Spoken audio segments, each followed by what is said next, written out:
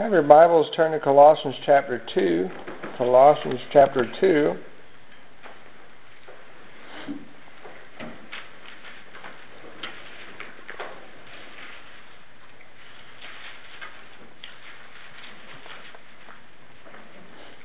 We're going to be looking at verse 8 through verse 15. Verse 8 through verse 15. Of course, last week we looked at Paul writing in verses 6 and 7 where he said that we're to be rooted and built up in Christ and established in the faith and abounding therein with thanksgiving, and as they were taught. And we looked at that in connection with how we were taught in the Word of God. And Paul continuing says, verse 8, Beware. Beware lest any man spoil you through philosophy and vain deceit, after the tradition of men, after the rudiments of the world, and not after Christ. For in him, or in Christ, dwelleth all the fullness of the Godhead bodily. And ye are complete in him, which is the head of all principality and power, in whom also ye are circumcised with the circumcision made without hands, in putting off the body of the sins of the flesh by the circumcision of Christ, buried with him in baptism, wherein also ye are risen with him through the faith of the operation of God, who hath raised him from the dead, and you being dead in your sins and the uncircumcision of your flesh hath he quickened or made alive together with him, having forgiven you all trespasses. Amen.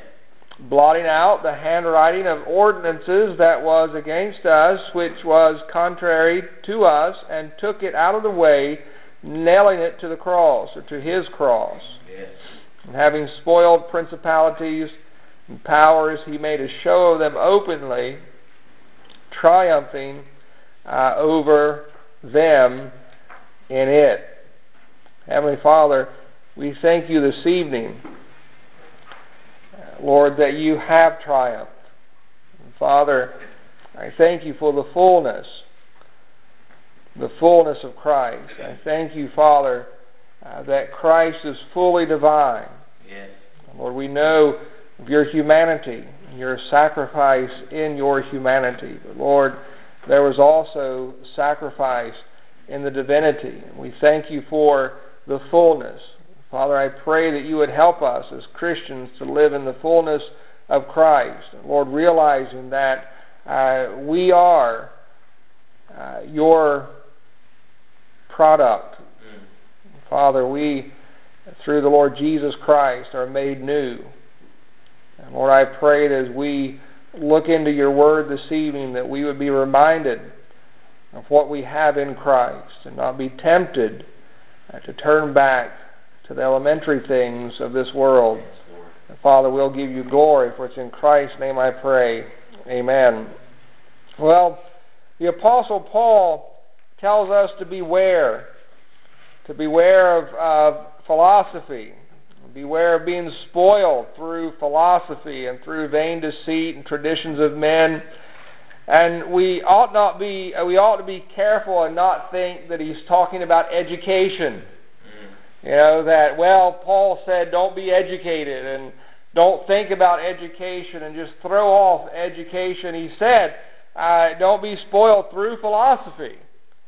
Well, Paul can't be saying that because he'd be a hypocrite. He is one of the most educated men of that time. And so, what's he talking about? And really here, we begin to see Paul, as they say today, begin to unpack the problem of what was going on at the church of Colossae. And he mentions philosophy and vain deceits and traditions of men, and then he speaks of the rudiments of the world. And that is sort of a difficult thing to translate, because that word is used several times in the New Testament, and it's used in different ways. It's one of those words that, you know, if I were going to say it, I would say it this way, and Carrie, if you were going to say it, you might use a little bit different word, and it all means the same thing. or it all can mean the same thing. Here, though, it's used a little bit differently than in other places. In 2 Peter, it's used as elements, as what we see, the earth. The elements are going to burn with a fervent, or melt with a fervent heat. And so there the word is used to talk about the earth, the water, the wind, the elements. And it's all going to melt and burn up.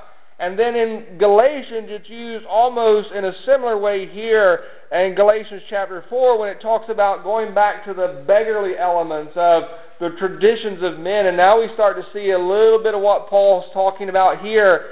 And he also uses it in another negative sense, but in a negative sense in spiritual things. And he talks about the writer of Hebrews talks about in Hebrews 5:12, about the first principles of the oracles of God, that we as Christians ought to move beyond that and grow and mature. And the word principles there is what we see here translated rudiments. And I think that that's what he's getting at. I think he's talking about the principles of the world. And there may be a spiritual element to that, because Paul, remember, is dealing with the fact that there's a sense that we want to over-spiritualize the church in Colossae. We want to worship angels, and we want to look at things that are over-spiritual, and we're forgetting about the Lord Jesus Christ and the person of the Lord Jesus Christ. And though we can't prove beyond a shadow of a doubt, I think that part of the problem here in Colossae was a Gnostic problem. There seems to be a problem with that Gnosticism of we want spiritual, but we don't want physical. And we want to live on a spiritual plane and forget that we live in a physical world. And the Gnostics taught that the physical is dirty, and the physical is awful, and we don't want to deal with the physical. And so really we want to look at God in His spiritual realm, and in doing that we can't assign divinity to Christ, because Christ was a man. And there can be no mixing of the spiritual and the physical. And so you can see that coming into the church, and the problem that would cause, because as Paul is going to tell us in just a moment, that's the whole point. Yeah. And without the mixing of the two, there's no atonement. And so Paul's telling the church in Colossae, look, beware. Now when you see a sign that says beware, usually it's what? Beware of the dog. Yeah. What's it telling you? There's danger. Right. And so Paul's saying to the church, beware. Beware of those coming into the church and making light of the sacrifices of Christ, and making light of what Christ had to endure for you and for me, making light of the divinity of Christ, and excusing or eliminating the divinity of Christ. For without the divinity of the Lord Jesus Christ, who was fully human, without His divinity, there's no atonement. Right. Without the atonement, we're what? We're still dead in our trespasses and sins. There's no forgiveness of sins. And Paul's telling the church at Colossae, and he's telling our church tonight, and telling churches throughout the world, beware. Be watchful, be mindful that you don't get caught up in over-spiritualizing things and forget about who Christ is. Forget about the divinity of Christ. Forget about the spiritual nature of the man, Christ Jesus. And we see that today. We see that today a lot in charismatic circles. We see it today in where they say, well, we want that next new thing. The charismatics today, and this is not meant to be a sermon against charismatics, don't misunderstand, but that charismatic teaching is one of, we want that new thing. They're almost like the Mars Hill group of today. We want that next new thing. We want that new prophecy. We want that new teaching. We want something extra biblical. Right. And you'll hear them talk about God speaking to me and telling me this or telling me that. And when you say, well, how can we line that up with God's Word? We can't. But God said that to me. And you can't take that away from me. Well, John deals with the problem of Gnosticism very specifically, and we know that was the problem he was dealing with in 1 John. And he tells us in chapter 4, try the spirits, test the spirits. And how did he say to do that? He said that, and you could say, Sister Vicki, ask the spirits. And that spirit speaks to you and tells you something. You ask that spirit, did Jesus Christ come in the flesh? And if that spirit confesses or agrees that Jesus Christ has come in the flesh, that spirit is of God. That's an angel, or that's God himself, the Lord Jesus Christ. But if that spirit does not agree that Jesus Christ has come in the flesh, then that is a satanic spirit who has come to trip you up. Right. And that seems like, Brother Tommy, an easy test. Yeah.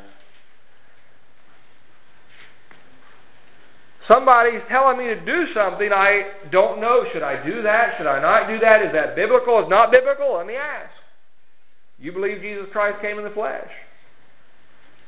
If you don't get affirmation back, okay, either my spirit is trying to trip me up, or an evil spirit is trying to trip me up, but whoever's talking to me isn't from God, because I would have got affirmation that Jesus Christ is a fleshly being, a person, a human, but he's also divine. Amen. And that's what Paul is ultimately trying to say.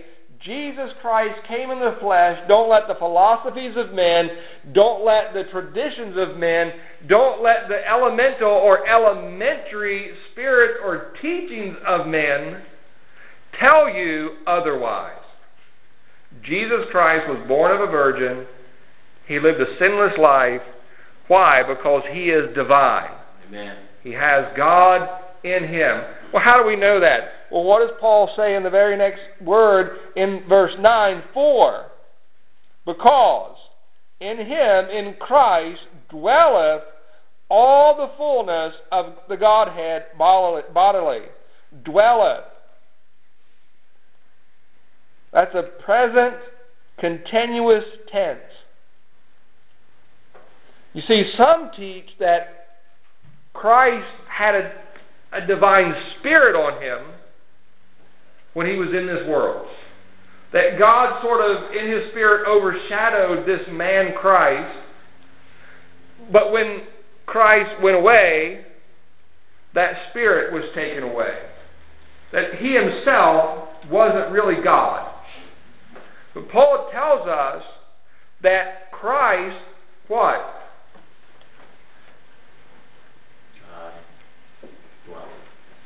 The fullness forever dwelleth. Present continuous tense. Today, the fullness of the Godhead is in Christ, just like it was 2,000 years ago, just like it was before the incarnation. It doesn't say, for in him at his incarnation dwelleth all the fullness of the Godhead bodily.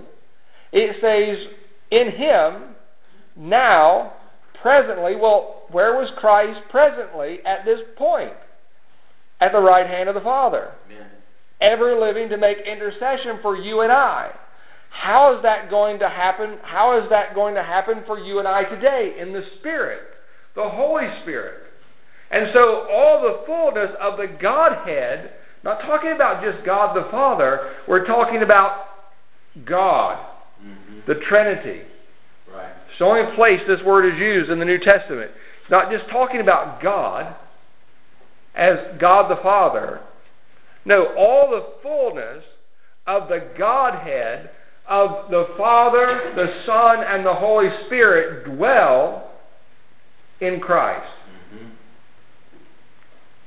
What's Paul getting at here? Look at verse 10. And you are complete. Now, I think a better way to translate that, and we see this from chapter 1, verse 9, where Paul says, "For this cause we also, since the day we heard it, do not cease to pray for you, and to desire that ye might" what? "Be filled with the knowledge." The word "ye might," or the phrase "ye might be filled," is the same word "complete" here. And it's a very similar word to the word "fullness" in verse 9 in chapter 2. "For in him dwelleth all the fullness, in Christ dwelleth all the fullness of the Godhead bodily, and ye, the church, are filled," or brought to fullness, how? In Christ, which is the head of all principality and authority, or power. So beware of the philosophy of the world, the tradition of the world, the rudiments or principles of the world that would teach you that Christ is not completely divine. Because in Christ, all the fullness of the Godhead dwells. And you, the church, are filled in Him. So that means, Brother Phil, when I was saved, when you were saved, all the fullness of the Godhead bodily indwelled me in the Holy Spirit. Now that does not mean we're God. Amen. That does not mean we're little God. Amen. That does not mean we're divine in any way whatsoever. Amen. But what it means is that I don't have to rush after the traditions and teachings of the world that tell me who Christ is and what Christ was and what He really meant to do, when I have all that placed in me at salvation. I'm complete. I am full. Now, if I'm already full, Krishan, how are you going to fill me with something else? The only way to fill me with something else is take a glass, fill it up with water, and if you want milk, what do you got to do? You got to pour out the water. So the only way for me to accept the fullness of the world through the traditions of men and the philosophies of men and the new thing that people in the church want to accept, I have to empty out Christ. But if I receive the fullness of Christ, which is the Father, the Son, and the Holy Spirit, I can't be filled with anything else.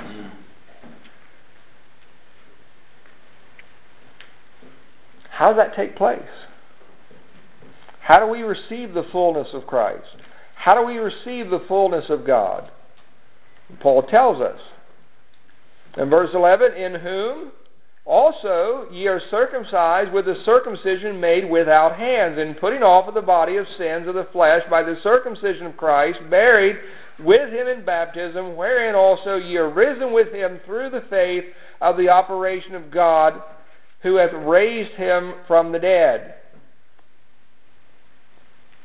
Well, how did He die? Why did He die? We're going to skip over those verses to answer that question first. In verse 13, "You being dead in your sins, and the uncircumcision of your flesh, hath He Christ quickened, made alive, together with Him, having forgiven you all trespasses." How? Blotting out the handwriting of ordinances that was against us.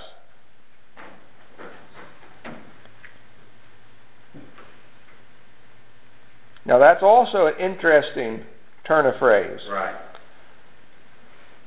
Because it can mean a couple things. It could simply mean the law. And we are guilty under the law. And the ordinances of law. But he goes on saying, nailing it to the cross. Well, what does that mean? And just like the charges of Christ were nailed to His cross. Right. I think what Paul is trying to tell us is the ordinance of the law that we are guilty.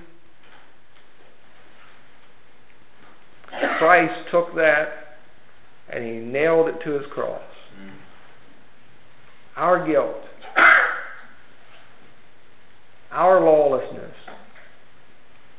And He nailed that to His cross, just like nailed to His cross, here's King of the Jews. Right. That was a sentence, by the way. Because there was only one king. And that was Caesar. And Paul's telling us that Christ took our guilt, took our crimes, took the writing of that sentence, and nailed it to His cross. Now, how do we receive that? How do we receive that forgiveness? How do we receive that blotting out of all of our trespasses? Through the faith of the operation of God. Through the faith of the workings of God, who hath raised Him who died for our sins from the dead. Now you start to get what Paul's really trying to say.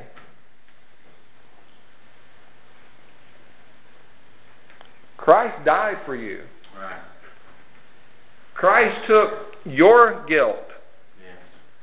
Christ took your crimes and nailed them to the cross. And in doing that, He wiped away all your sins. He wiped away and blotted out all your guilt.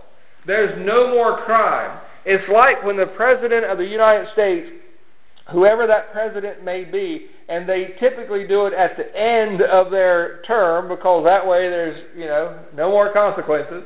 Reagan did it, Clinton did it, both Bushes did it, Obama may do it, they all do it. At the end of their term, they start pardoning people. Yeah. And look, I'm not getting into the politics of it. I'm just saying that's what happens.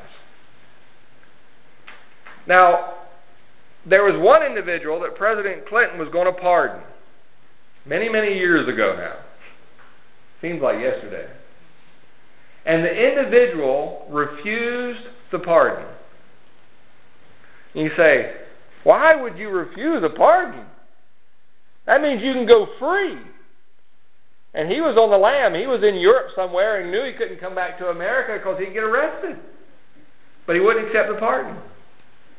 And somebody caught up with him. Reporters can catch up with people that even the police and the government can't. You want to catch ISIS? Call Anonymous. Don't call the military. They know where they're at anyway. Told you I wasn't going to get political, and I did. Well, what happens? Why? Because he said, as soon as I accept that pardon, I'm admitting guilt. And I'm not guilty. That's what he said. Whether he was or not, who knows? But he said, in order to accept the pardon, I have to accept the guilt. And I'd rather live on the lam, running from the law, and maintain my innocence than accept guilt. And that's where we're at right here. That's right. Paul's saying when you go back, Colossian church, when you go back to the philosophy of the world, the traditions of men, when you go back to the elementary principles of the world, what you're saying is you're not guilty. You've done nothing wrong. Therefore, you don't need anyone to die for you. You don't need anyone to take your guilt and take your crimes because you've committed none. In order to get saved, you have to admit your guilt. In order to receive the pardon of Christ, you have to own the fact you're guilty, you've done it, you deserve to die. And Paul said the danger is that you're going to give up that life you have in Christ for these elementary And you can almost hear the disdain in his voice. These elementary ABCs. It's almost like he's saying, you're going to give up your ability to read whole sentences and whole paragraphs so you can go back to singing your ABCs. Now, who would do that? And Paul said, that's what you're doing. Beware. Be careful. You say, Brother Rick, how do I know? How do I know? I'm going through my day. I'm living my life. And I'm wondering, am I living in the fullness of Christ? Or am I starting to go back to the elementary principles of the world, philosophy and traditions of men? Rick, how do I know? One way or the other. And verse 11 tells us, in whom also you are circumcised with a circumcision made without hands, in putting off the body of sin of the flesh by the circumcision of Christ. And that's how you know. What's your sin life like? We ask people what your prayer life is like. We ask what your Bible study is like. We ask what your church life is like. What's your sin life like? Yeah. And Paul said, Colossian church, you can know that you've been saved. You can know that the fullness of Christ is in you daily, moment by moment. You can know that you're not giving in to false teachings, to false vain deceits of this world. How can I know what's your sin life like? Have you put off sin? Or are you still dabbling with it? The little white lies, which there's no such thing. Right. Nothing little about it, and nothing white about it. It's big and it's dark. And Christ died for it. So there's nothing little about it.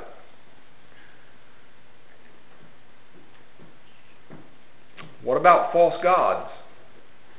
You say, well, Rick, I don't have any statues in my house, so I'm good. Not so much. What about work? What about money? What about friends? What about anything that I put before the Lord Jesus Christ? Right. And Paul said, Christ died for all of that. You were dead in your sins, in your trespasses, and Christ came along without invitation and took your guilt and your crimes and nailed it to the cross. And you can have that life that He has given to you through Christ by faith. How? By faith. How do I know what's your sin life like?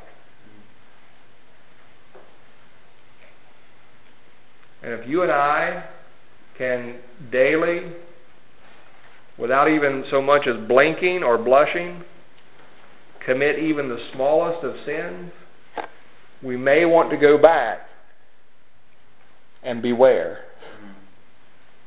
What are we trusting in? What are we hoping upon? Who do we think died for us?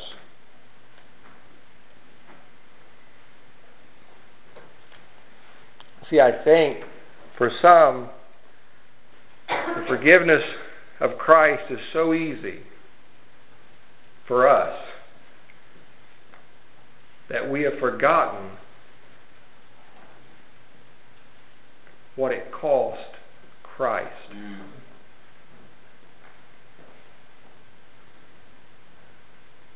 He said, taking that and nailing it to the cross, taking that guilt and nailing it to the cross. Well, for Christ, His sentence was above Him. Yeah. For us, it is Him.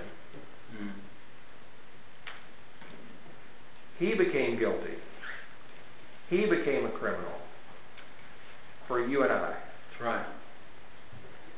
He nailed himself to the cross. What's your sin life like?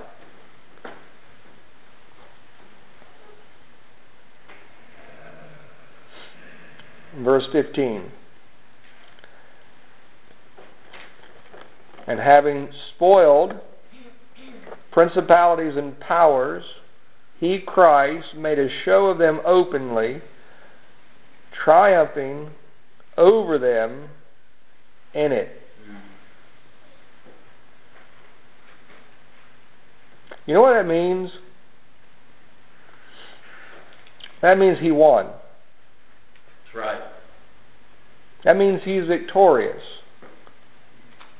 over principalities and powers. That's everything. Yeah. That's visible and invisible. He's victorious.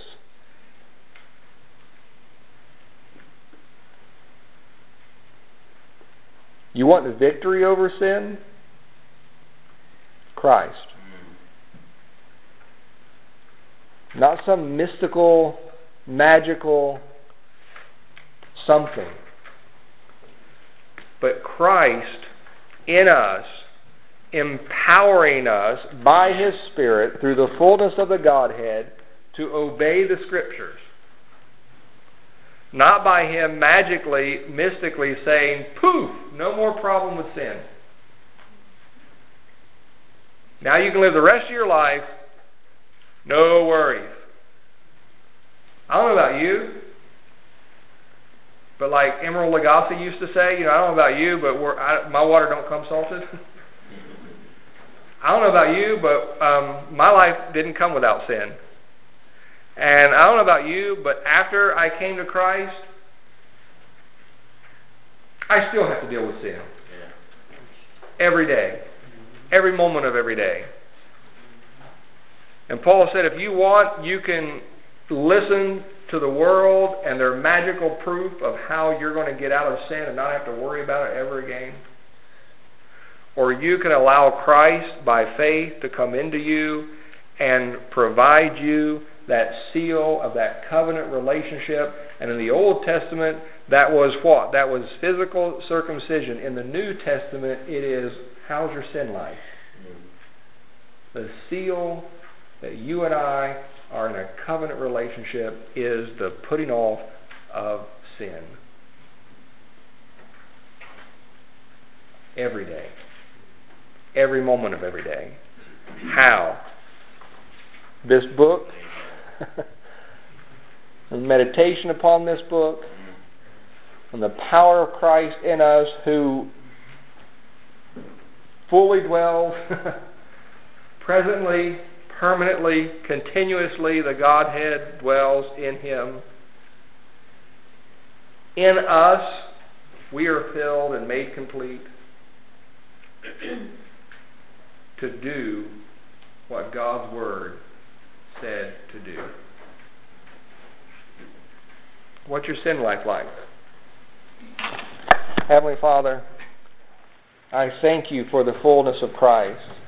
I thank You for the promise of Christ in our lives, for filling and completing us. And Lord, I just pray that You would help us to examine our sin life. And Lord, ask ourselves, what's our sin life like?